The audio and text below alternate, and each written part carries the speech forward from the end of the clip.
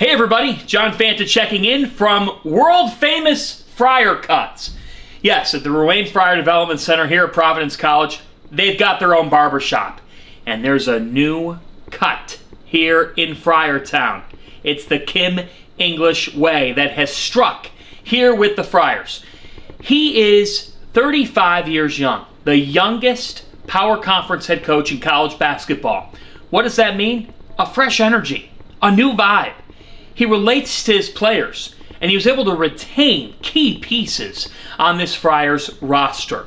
Let's start with the Big East Player of the Year candidate in Bryce Hopkins. In talking with Hopkins, the junior who transferred in from Kentucky last year, he said he's never felt better about his jumper.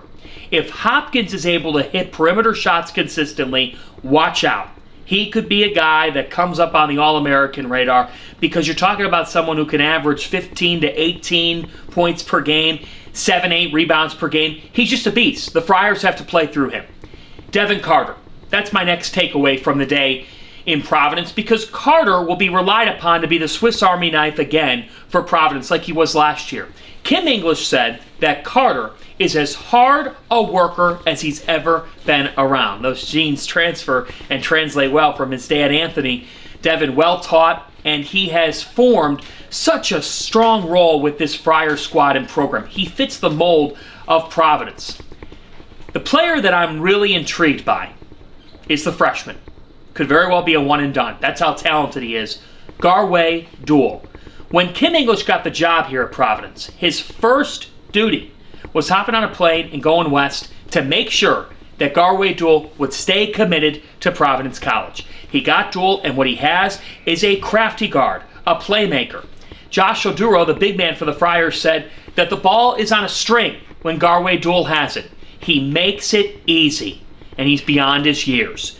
He has the tools to be a really impactful freshman in the Big East. The big focus for this Providence team, spacing, being able to exploit defenses with that spacing. Josh Oduro, the big man, the transfer from George Mason, is a player that I think is going to be very important to determine what the Friars' ceiling ends up being. And that's because Providence is counting on him to be the five-man. Yes, they have Rafael Castro behind him, but they really need Oduro to transfer from George Mason and be able to carry the production into the Big East and handle the big men in this conference. Providence has guard options. Jaden Pierre, Corey Floyd. People forget Devin Carter can play some point guard. So they've got the options on the perimeter. They've got the superstar player in Hopkins. If Oduro holds up inside, this Providence team is top 25 level strong and an NCAA tournament team. One thing is for certain. Kim English takes over this job and injects a really fresh mindset into this program. And the Friars, they're going to continue to be a factor in Big East basketball.